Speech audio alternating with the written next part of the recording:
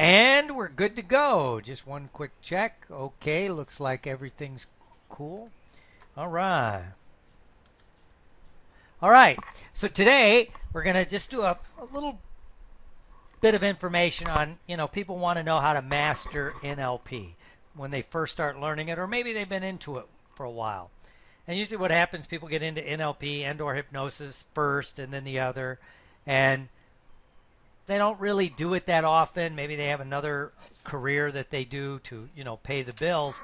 So it they don't get the practice that they would really like to do. So what we're going to do today is work on some of the secrets on how to become more of a master at this NLP, as we call it. So secret steps to NLP mastery. What would happen if you could master NLP in a few easy steps, right? Well, you can. The first thing you have to do is find someone that has done it and basically do what they did. I mean, that's one of the rules of NLP, is, repeating a process that someone else does and have success. But it's also no secret that most people never take their skills beyond a very base level. Most people jump in and they don't get to that elite level, and there's a lot of reasons, right? Lack of clear goals in learning. Why are you learning NLP? What's your goal? What's your end goal? The clearer the end goal, the easier the learning. And let's be honest, there's a lack of time. There's only so much time in a day. So as people get into this field, hypnosis, neurolinguistics, or neurolinguistics and hypnosis, and they have another full-time career, that's 40, 50, 60 hours a week. So when do you have time to do this, right? Then there's a lack of drive. It's hard to stay focused. And I do like the shiny toy syndrome. I run into people at a conference. This year they're into NLP. Oh my God, it's the greatest stuff since sliced bread. Okay, great. Now, but next year I run into them. They're into EFT. All right. Then the next year they're into regression therapy. It's whatever the current shiny toy is. Maybe something new hits I remember when EFT hit the hypnosis world. And, I was lucky. I was exposed to it when it was TFT from Dr. Callahan. So it'd been around for a while. Well, once there was proprietary information, it was licensed. But anyway, once all that got straightened out, of course, it hit the world. And, oh, my God, it was the greatest thing since sliced bread, right? So, it's whatever the current shiny toy is. That's why you get lack of drive. There's so many things to learn. That I will agree with, right? But, as we say in the martial arts, master one art before you begin to learn another. Now, you never truly master every aspect of an art, like a martial art, whether it's Shotokan or Taekwondo or something. It's a lifetime thing. But at least become a master of it before you go and add a new skill, right? Or then you end up with a hodgepodge of stuff that doesn't work, and then it's not replicatable. And also, one of the reasons people don't get to the elite level is they have no true understanding of how to do NLP covertly. If you really want to be a master at it, you have to be able to do it in steps, in sequence, like in a session, or in a seminar. But also, you should be able to just rap out a NLP technique and have the person that you're talking to not even know that you're doing it, right? And basically, most of these problems can be traced to bad or ineffective trainers. Why are there a bunch of bad or ineffective trainers? Well, it's the ripple effect. If you're trained by a bad or an ineffective trainer and you don't know it when you're first being trained, of course, then if you follow that lineage, eventually maybe you're training people and then it just ripples down through, So where do these bad or ineffective trainers come from? Well, first of all, the people that can become too much theory based. This works in theory, or it's all theory. They don't have any real world experience, right? Also, you can judge an effectiveness of an art, in my opinion, is, does it have any useful applications from the very start? Can you begin to do this quickly, right? Especially in a field like NLP and even hypnosis, where you talk about what's hypnosis' claim to fame? Speed. What's NLP's claim to fame? Speed. Well, why should it take you months to master something, right? I mean, maybe to master it, but to be able to go like, oh, I can go do this. You know, you should be able to do it pretty quickly, right? And if it's laid out in clear enough steps, it's easy. And there's no self-growth built in is another problem. What happens for this to really become effective? Most people want to learn this stuff, even at the professional level, and I can speak that way because, you know, I see it with psychologists and alcohol and drug counselors, social workers, other people I deal with. I'm a psychologist. Is they want an aspect of self-growth, right? Even once you're a professional and you're really doing it, you're always, if you're cognizant of it and you know what's going on, you're always working on things yourself. So you want some self-growth built into the training. It can't just be about, I'm going to do this with my clients. I'm going to use NLP in my office or in my business. Well, there should be some self-growth built in, right? Also, a lot of trainers cannot transfer the information in a way that people can understand. Right? This is basically, it goes back to bad and ineffective trainers of them. Again, just at a base level, you have visual, auditory, kinesthetic people. Can the trainer teach all three of those groups there? What about people that are internally motivated versus people that are externally motivated? Is that built into the training? Do I understand that some people are more, well, they want to learn this just because they want to learn it. Other people want to learn it because they want to go out and mess with people. I don't care, but can they set that up, right? And do they basically teach to all the logical multiple levels, right? Again, if you're only teaching at the spiritual level, to use logical levels, is it applicable in the environment, right? Can you teach things in the environment that impact the spirituality? Oh yeah, I think so. You change your behavior, you change your environment, it may change your spiritual outlook, right? So it's interesting. Also, a lot of the trainers really don't know covert skills. It's not built into every aspect of their training. If they were, it would speed up some of the truly transfer of useful information, right? And here's why it doesn't work. Starting too complex. Sometimes trainers want to appear smart. I think we all want to appear smart. So we use complex terms. We use all this stuff to appear like I'm smarter than you. Well, first of all, if I'm teaching a new class of NLP, I don't have to appear smart to them when it comes to NLP. I do know NLP. This is what I do, right? So they try to, just come across as smart. And some of this is in the language.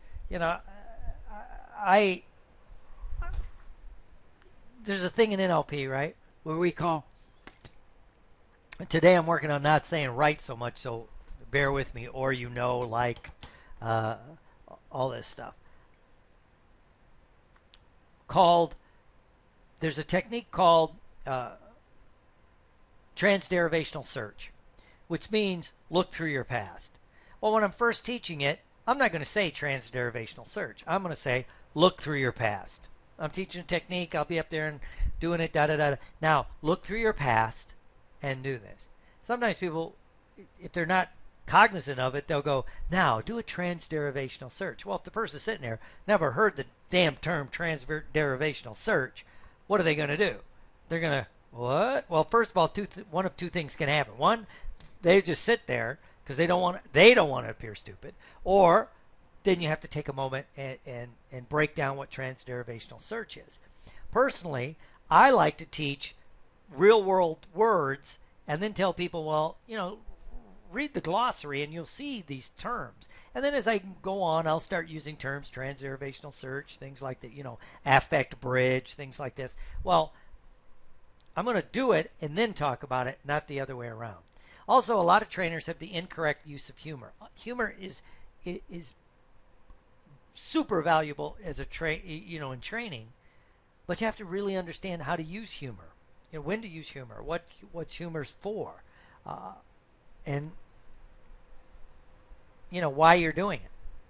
Also, this can really back into not understand modeling. Realizing that the people you train are going to model you, especially at the basic level, because they don't have any skill set to draw from, right? So the first exposure is going to be their base model. So if you're a technocrat, very detail-oriented, this, and this, your people are going to model that. And, of course, the people that are really into that will model it better. But you'll also drop away the people that aren't like a technocrat or very detail-oriented. So if you're an effective trainer, if you understand modeling, realize these people are going to model you. What's the number one thing you want them to model? Is it you got to master the damn steps? You skip a step, it's not working. Or do you want them to model curiosity and joy and fun in it? I don't know. That's up to you as a trainer or your trainer, but think about how you were first trained, your very first trainer. Now, after you have a big experience in a field, you're going to see it differently. And then you can pick and choose, like, I like this about this trainer, I don't like that. I always self-disclose when I teach. What else can I do? I'm taking acting classes again. And I love it. I like acting. And it's basically based on film, which is my weak spot. I don't know how to act on film. I'm learning. I'm a stage actor.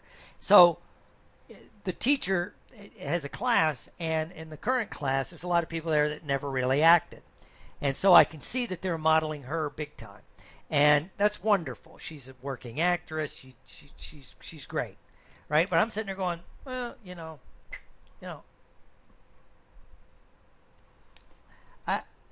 I'm not going to take it. I'm not going to drink the Kool-Aid, as they say in cult training, right? It's wonderful, but I have a different skill set going into this. I've been professionally trained as an actor. There's a lot of things I know I need to work on. I want you to help me with that. I don't need to do. I'm just going to disregard some of the other stuff. Yeah. And so it's kind of interesting. So does the trainer understand true modeling?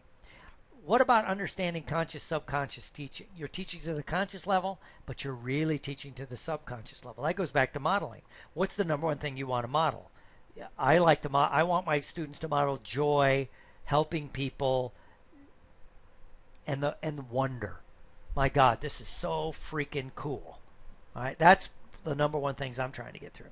And then again, a lot of people aren't using NLP to teach NLP. Again, NLP talks about we can make things fast, effective, more useful, and then they want to make the trainings longer and more complicated. So are you using NLP to teach NLP? Are you using hypnosis to teach hypnosis? Do you close every day, at least once a day, hypnotize the group? Well, how do you not if you're into NLP and hypnosis? I don't understand that. I do not understand that. If nothing else, put them in trance, tell them everything they did today, and this is what you did. Repeat it in your mind. Oh my God, it's going to play in your mind all night long. It speeds up learning. And again, this also means that the trainer probably has no clue to real-world applications. And going back to what I always say, do they understand covert techniques? Are they installing this even as they're doing it? And some trainers like to withhold information. Oh, you'll get this at the next level. You'll get this at the next level. So you want to work on all of those things, right? So how to master NLP? There's a few steps. Step 1, know that you want to learn more. If you think you've learned it all, the game's over, right? I was just at a martial arts thing, and it was a black belt test. Well, we got to play before and after. And now the ones I could really, it was kind of cool. There's a couple of world champs that train there every once in a while. A kickboxing, he's now retired from active fighting, but it was full contact kickboxing down in South America. He was a champ. Another guy, champ in another couple of arts. They really want to learn more. And then there's a few people, no, I don't want to learn that. I know what I need to know. My master taught me. Well, again, it goes back to their trainer. That's kind of what their trainer said. Their master taught them. You don't need to go anywhere else. But think about it. Where do you want to be? So you know that you want to learn more. And experience failure as a learning experience. Again, I'll use this martial arts thing. I was showing a pressure point and how to do this one pressure point. There's a guy there who's a world champ kickboxer, could kick my ass, many times over. He could still do he could stand next to a wall and put his legs straight up. He can do head kicks. He's a nice, gentle man. A lot of these master martial artists are gentle. They're truly gentlemen. But I'm showing him that, and he didn't have it right at first. But he's like, wait. Oh, okay. So everything, he didn't take it as failure. He was learning from the setback. I get it now. You need to do this to do that. I said, yeah, it's a setup. Whatever I was teaching is inconsequential. Was the way, and that was great for the students there. These kids, they were all police officers, by the way. They were getting ready to take their black belt. They got to see that these masters want to learn more. And in fact, their primary teacher kept saying how these are some of the people that taught him. This guy taught him grappling. I taught him some pressure point stuff. This other guy teaches him this. It's like, wow, that was wonderful. And he kept stressing about, when you first learn it, it's awkward. It's different. So you're learning from those setbacks. And again, there's no one true technique for any situation. And in fact, a lot of techniques will work in a lot of different situations. You get 3 master NLPers, present them with a problem. We may do 3 totally different things, and it'll all be effective. Right? And if you really understand that you're never done learning, then you're on your way. That's step 1. Step 2, you have to be open to new ideas. You have to incorporate change into your mindset. You have to be willing to change. This is a hard set. We talk about, I'm willing to change. Are you? Are you going to try something new? Are you willing, I should put up there, are you willing to look stupid when you first do it? I always think about people I know at the health club that guys, they won't go into some of the aerobics classes and that because they'll say, I don't want to look stupid. They're not willing to incorporate new things into their mindset. And you have to realize that your ability to learn is limited by your ability to change and try new things. The more you open to change, the more you'll learn. All right. Step 3. These are some simple things, but do you do them? You have to go toward fear and the unknown. Are you willing to step in there? And I self-disclose, I have this problem. A friend of mine, an actor, said, let's take, he was telling me about this class, and I went, wow, that's kind of cool. He said, well, didn't you say I've done some film. I'm starting to do these little action movies. I need to learn more. It's a different medium. But it's fearful for me. I don't know it. It's unknown. And I have a little bit of this is especially hard if you have a little bit of expertise in it, in something close to it. Like, again, in this acting, I've done over 100 stage plays, and so I'm pretty good on stage. Am I willing to step into there where I don't know what I'm doing? And then I have to do things differently. Last night, in fact, the class was last night, we started working on a scene, and she goes, I could tell you're a stage actor. You do this, you're theatrical. But you say you want to work on film, I'm going to show you how to work on film. It has to be this. First of all, the guy's excuse me, I said a lot of those. He's right. You don't have to use your stage voice. I have a tendency, I step up on stage. This has helped me as a trainer because I step up on stage, my voice goes up. I don't need to be mic'd in most rooms. I've been at conferences and the mics go out. I'm not all freaked out. I speak loud. I'm a stage actor. But it's fearful, and I know now I got to do it in film, which is tight. Anyway, same with my friends that are not martial artists, but at the health club, they're in shape, they're bodybuilders, and that, so they have an expertise in that. They don't want to look stupid and step into the aerobics room. Okay? But if you always did what you always did, you'll always get what you always got. And you have to know that there'll be growing pains. I'm learning. I'm doing different things. You have to embrace the challenge. Can you say, this is cool. I don't know what I'm doing. How am I going to get better at it? Not like, screw this. I'm going to go back and do what I did. I'm not taking the aerobics class. I'll go lift weights. Right. So let's have fun. Let's embrace the challenge. And again, be open to looking lost. Like, I don't know what I'm doing here. This is weird. Right? Step 4 is you have to value learning and experience over quick rewards. Realizing that long-term learning and long-term experience is actually better than a quick reward. One of the bad things about hypnosis and NLP is some of the stuff is quick. You learn it quickly. You get quick rewards. Like, you show somebody how to do a trance. Boom, they're putting people in trance. How long does it take me to? Somebody says, how long would it take me to teach them to hypnotize somebody? I said, give me 3 minutes. Now, you'll spend years figuring out what to do once you got them in trance, but trance is a natural experience. It's not that hard to put people in trance. And again, it's easy to experience success, whether that's money or your clients changing, getting accolades, and think you're done learning. This is what we see happen a lot in the NLP and the hypnosis world. They open a clinic, their clients love them, they give some speeches, they get loved. I'm done. I don't need any more. No, I don't. I don't have to go. I'm at a conference. I never go see other trainers. Why? Because what could they teach me? Well, that's an interesting mindset. You have to accept challenging tasks in your new skill set. So try things. You're learning these things, and they should get progressively harder. Try a new technique for an old problem. Once you learn NLP, well, oh, you know what? I just read this technique that someone came up with, and so rather than do what I usually do, a new behavior generator, I'm going to try this, just to try it. Doesn't mean I can't then go in if I'm convinced I still should do a new behavior generator. Great thing about NLP and hypnosis, I can still add that, but I can try a new technique, right? Take new classes from different people, and take unrelated classes. Just take classes, learn, right? And take basic classes again.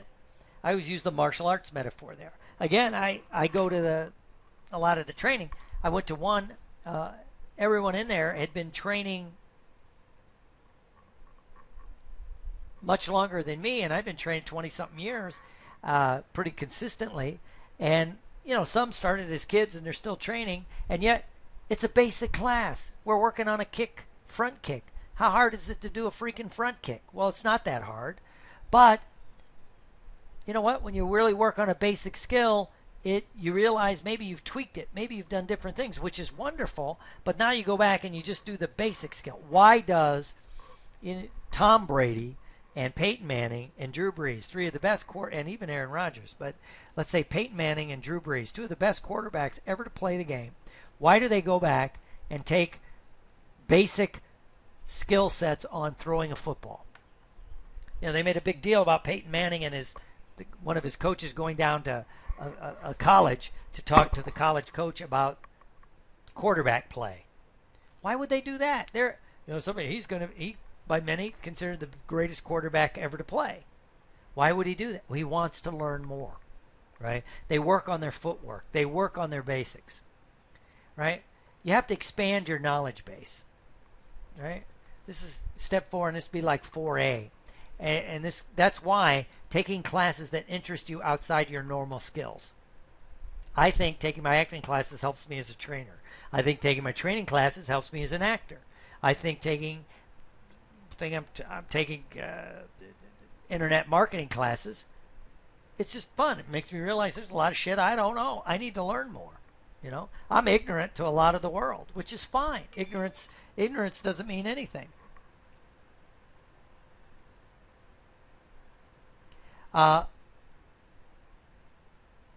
So that's fun. And also, if you do something you're not good at, and if you use our skills to master that, then it makes you even more in love with the skills.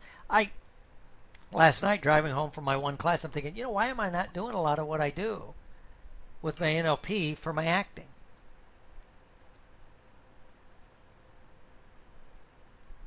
So So it's kind of cool, right? And again, see how unrelated skills can transform your NLP skills. You'll notice that a lot when you begin to do it. Step 5. Know you have a lot to learn by reviewing the basics. I was just watching something someone sent me, and it was one of my trainers, and I'm watching. It was a basic skill. I'm like, wow, I forgot that. I don't know if I said I forgot that or that's an interesting take. I've got no problem admitting that. One of my students was doing it better than me, and that, wow, cool, right?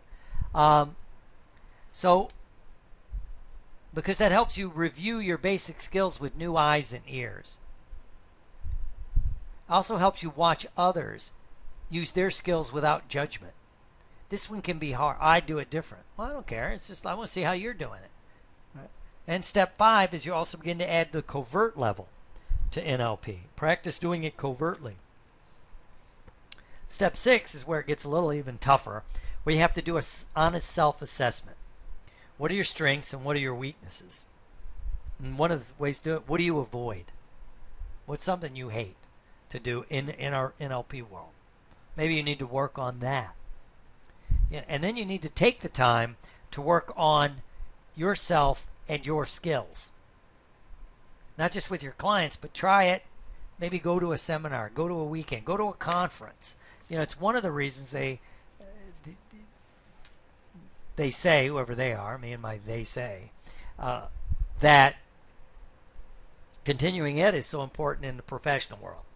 They want people to take time to go and learn, do different things, get away from the clients and just sit in a conference, right? Psychology is big with that, really, really big with that.